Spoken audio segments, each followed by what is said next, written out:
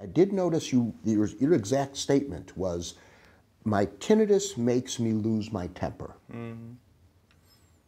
Well, I guess it's the feelings around the tinnitus, of the feelings that the tinnitus generate in me that makes me lose my temper, because it is my feelings that are so that fills me up. You know?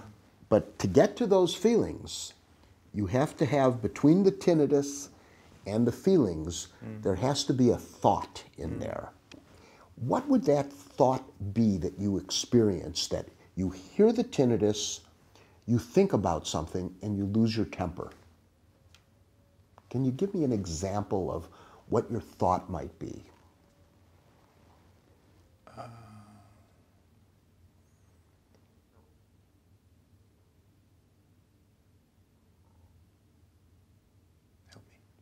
Well, okay, let's say that your thought, maybe your thought is, why me?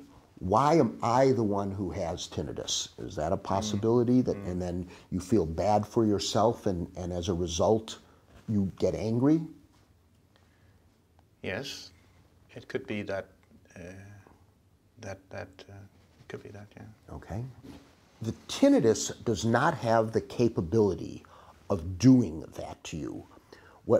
Of making you feel that you need to lose your temper. What has the capability of making you lose your temper is your reaction to the tinnitus, the thoughts that you assign to the tinnitus. And I want you to recognize that the tinnitus has no life of its own. What is happening here is you have a reaction to the tinnitus, and then that thought is what leads you to certain behaviors. Okay? We'll come back to this in a little while.